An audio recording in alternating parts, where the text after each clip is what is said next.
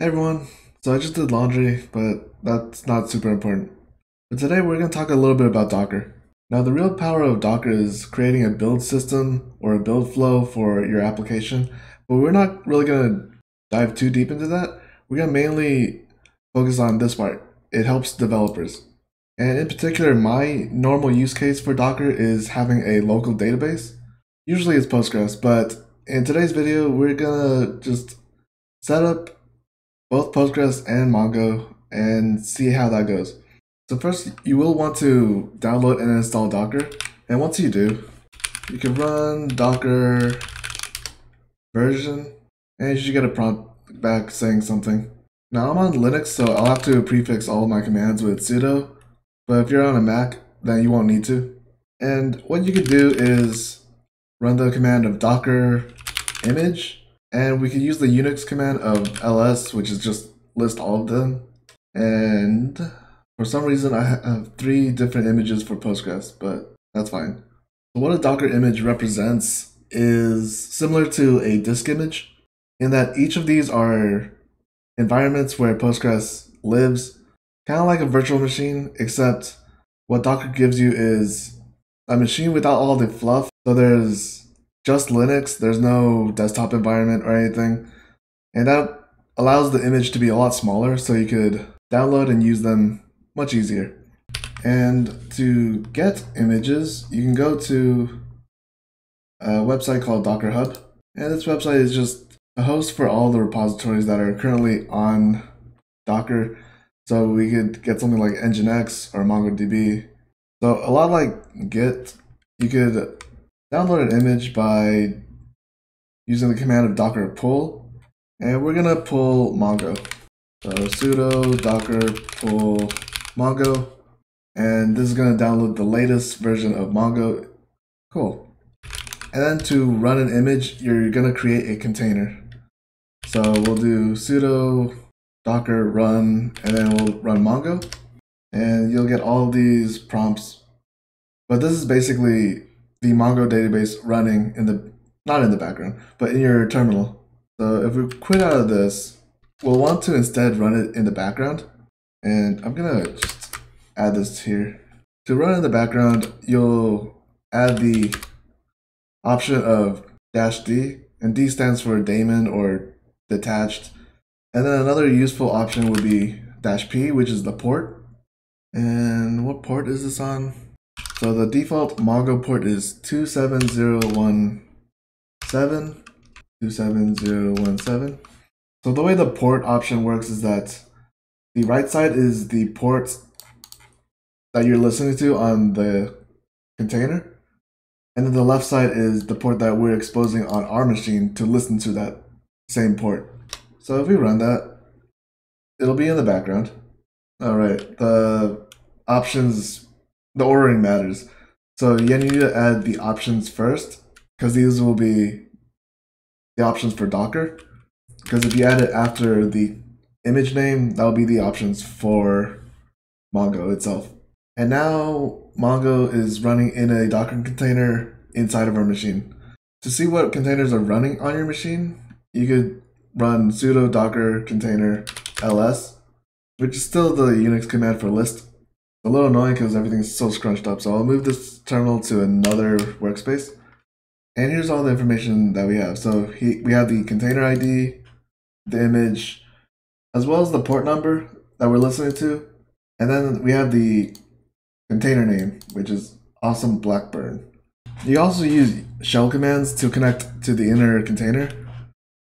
So we'll do sudo docker exec, and this will execute commands. We'll want to run the option of IT, which is interactive. And then we also need to add the Docker image name or container name. And all of that is the prefix of what the command that you want to run inside of it. And I want to run Mongo to open up the Mongo shell.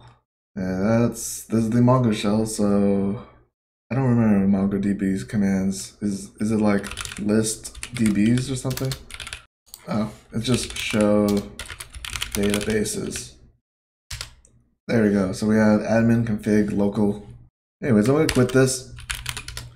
As the last thing that we'll need to do is to stop the Docker container, sudo docker, you'll have to add container so that Docker knows which command that you're running. And then I'm doing stop awesome BlackBerry. Now it's not enough to just stop a container, because even though we'll list it, this will list out all the running containers, which we don't have any.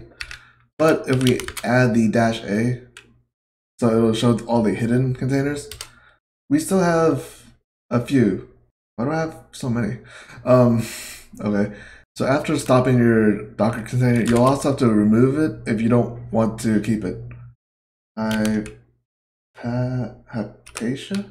Oh, also a side note, these names are randomly generated, but you can use an option to name your containers so it's a little easier for you to type out. But now they're all gone, so I don't have any containers left. As mentioned before, you can add a name using the name option, and we just do like mongo1.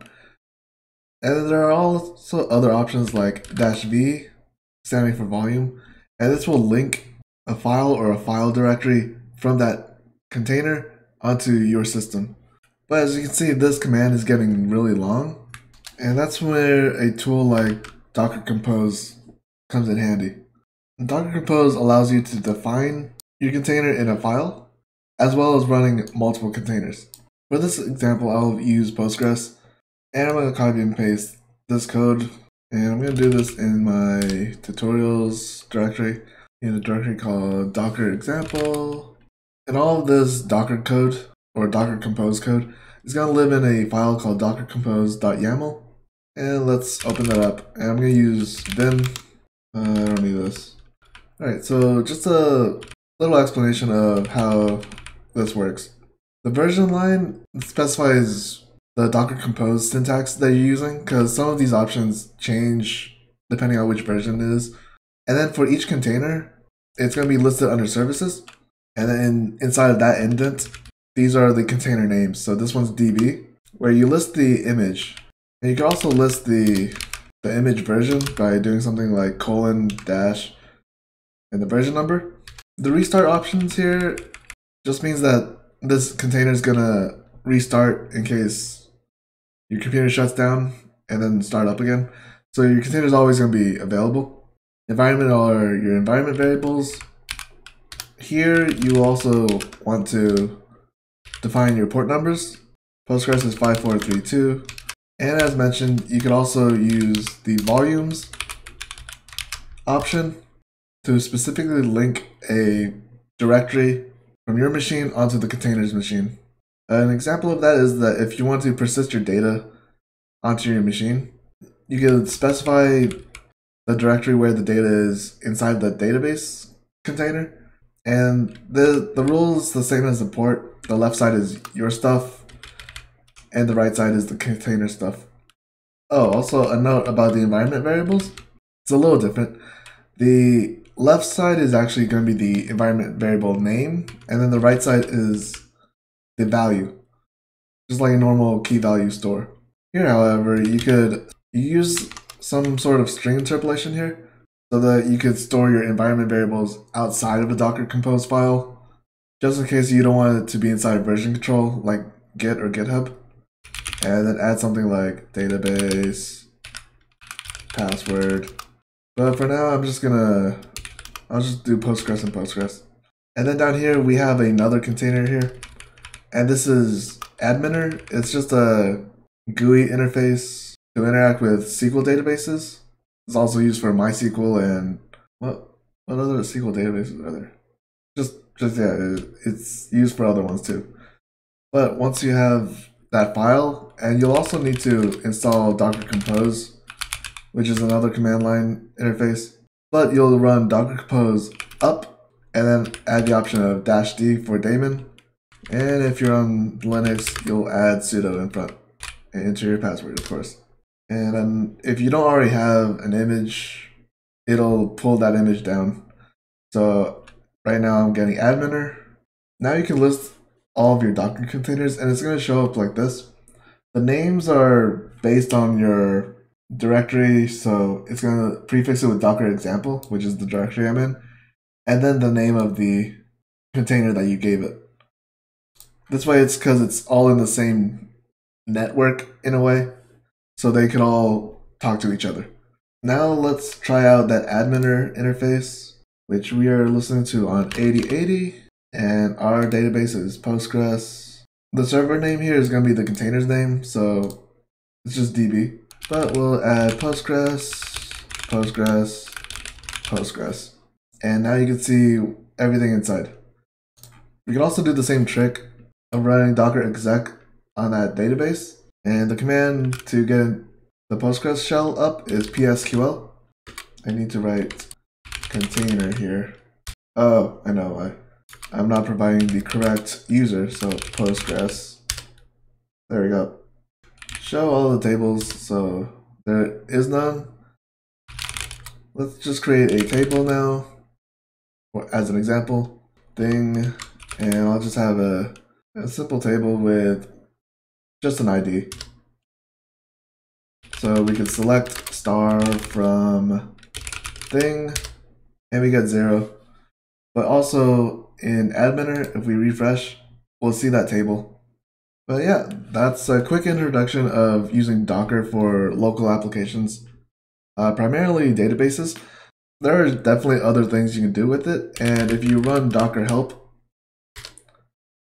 it'll list out all the possible commands that you can use, which is a lot. So this is just the tip of the iceberg, but it is enough to get you going. Alright, I hope you all found this helpful. If you did, consider subscribing and following, and I'll see you all next time.